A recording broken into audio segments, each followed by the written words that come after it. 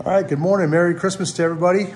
I'm in the shop here looking over this bike, and I wanted to give you an update on the combo switch that I removed and put on a dedicated start switch on this side and a dedicated kill switch on this side. The combo switch that comes with the bike, there was earlier, KTM has since fixed this problem, but earlier when they first came out, if you accidentally hit the start button when I was running, it would throw an FI light code on your meter and you had to take it to the dealer to get reset. A little bit of a pain in the butt, but good news for KTM is they fixed that, I believe, and that's not happening anymore. As long as you have like the latest and greatest upgrade, you'll have to talk to your dealer about that and find out when you can get your bike in there to double check that. But again, this is what worked for me. I'm not suggesting that anybody modify their bike. I'm just going to simply explain what I did and why I did it. The connector that was once on there is now gone. And there's a waterproof connector here now, this big gray one. It clicks together and can be submerged in water. It's waterproof. There's a rubber gasket right there. Rubber orange gasket right there. Plus there's a membrane in here that when you click it together, it seals up pretty good. You could literally hold this underwater and it's not gonna get corroded. And you can see on the harness side, the two wires I marked with red are the stop, green is go. So the green ones get wired to the start side. You can see little start engine thing there. And this one's simply just a kill switch. And although this year the start combo connector looked pretty good. It didn't look like it kind of looked like those where it's plastic with a little catch on it so they would click together. It didn't seem to me to be all that waterproof.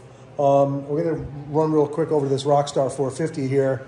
And you can see this connector right here with the zip tie on it, this guy, that's kind of right behind the front number plate, and that's where the start and stop on this get wired to, and it's not waterproof, and you can see the wires. And a lot of guys actually at the racetrack last couple of years are fighting issues with their bike not starting all of a sudden, and we would look behind the front number plate, and sure enough, there was a lot of corrosion.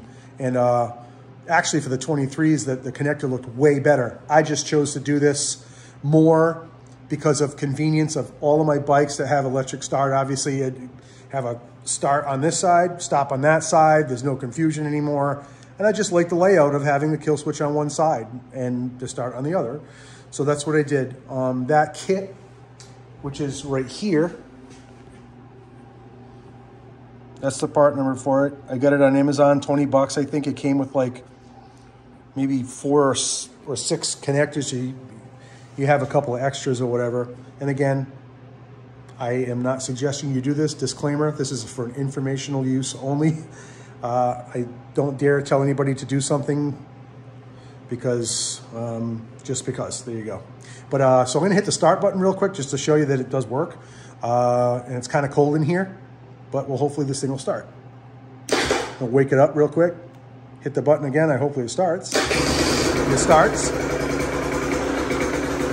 And I'm gonna stop. So that's pretty much how that works, just as good as any other switches I've had. These start and stop switches are basically off a 250F or a 450 that have that separated.